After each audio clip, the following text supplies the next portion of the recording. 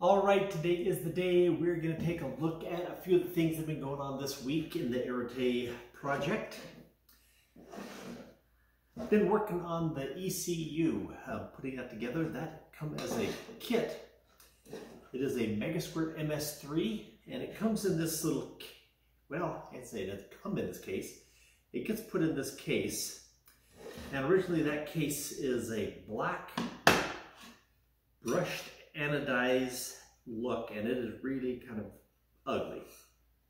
So I thought that I would change that to a nice blue to match the car, but we had some failures, learning a few things about powder coating. I got this color. This is called Intense Blue, and it gets its intensity by being a translucent blue that goes over a chrome finish. I thought I would bypass a step, because once I sanded the anodizing off, I had this nice polished shiny aluminum look, and I sanded that to 400 grit thinking that was going to work great because the blue would use the aluminum as the reflective coating in the background. But two things happened. First, I can see the sand marks. That intense blue, the translucence just kind of like magnified the scratch lines. I could have lived with that, except for I also tried to put a vinyl logo on here. That's what I did. I put the vinyl on, powder coated it, and then before I cured it, I peeled that vinyl off and put a real light coating of the intense blue over the logo, so I thought it would be a little light colored blue with the logo and darker on the outside. But somehow the Faraday effect seemed to have focused the powder right around the edges and its little piles in the middle, and anyway, it turned out really crappy. So we set that aside, got another case, and thought I would follow the method according to the manufacturer of the powder, and that was to put the chrome down and then the blue. But I put the chrome on and liked the chrome so much, I thought I would just stay with that. I have learned some things in the powder coating that I guess the method I should have used is to start baking the powder and get it up to temperature to start melting, but not to cure completely. Take it out, then take the vinyl off. But I still don't know if my doing the second layer of powder would have worked. So, like I said, we're going to stick with the chrome and go with that. The other thing we've been working on,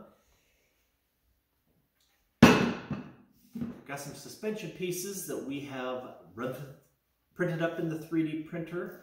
This is the upright, or the wheel hub. I'll show you how that is going to go together. Put it up on something here because we don't want the knuckle here to hit the ground, and hold that off there.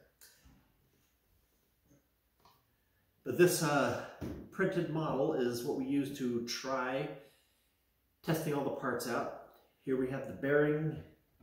It'll fit through there, lines up with the 3 holes. In the end, the bolts will come through. We've tried and they seem to line up just great, but the bolts will come through the backside and hold this bearing in place. This thing we got is the rotor. Will of course hook into the bolts on the bearing. And then we have here, this is a brake caliper off a Porsche 911. These 2 holes here is where the caliper bolts on. It is a top mounting caliper rather than those styles that mount from the back.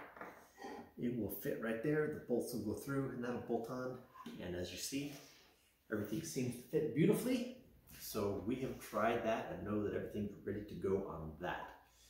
And as I was mentioning, learning this powder coating thing, one coat of powder, pretty easy to do, but when you're trying to do multiple colors, and of course with this, we will also try to take off the Porsche logo and put our own on there when we powder coat those. Thanks to Kristen Clark. She is the only one that responded when I was asking in a video about what color we should do. We are going with the orange trim colors, and the caliper will be orange. Move all this out of the way.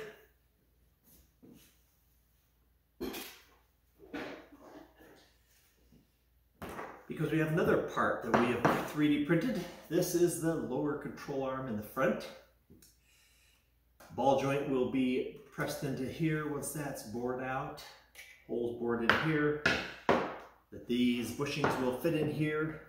Bolts in the front and back to allow that to adjust back and forth for camber and caster control a little bit. We've measured those. They seem to be just right. So this one is ready to finish to do some sand casting. This is going to be used as a pattern, but 3D print parts don't really work real well in sand casting because all these super fine little grooves tend to lock on to the sand and hold itself in the powder. So this will need to be finished down, sanded, and maybe filled any little imperfections to make a pattern for that so we can sand cast that piece.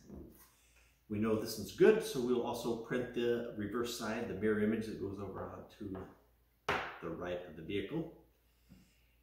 Anyway, one other thing that we've been doing this week that might be of interest to some of you. If you watched the previous video, I made a mold to reproduce this architectural piece. Cast a piece now, and we've got a video available so that you can go over here and watch the making of the mold, and also go and see this piece being made in another video we're going to produce this week. Anyway, that's what we've been working on. Make sure you go down and subscribe. Ring the little bell so you can be notified of other videos that come available. And as always, thanks for stopping by and come and see us again.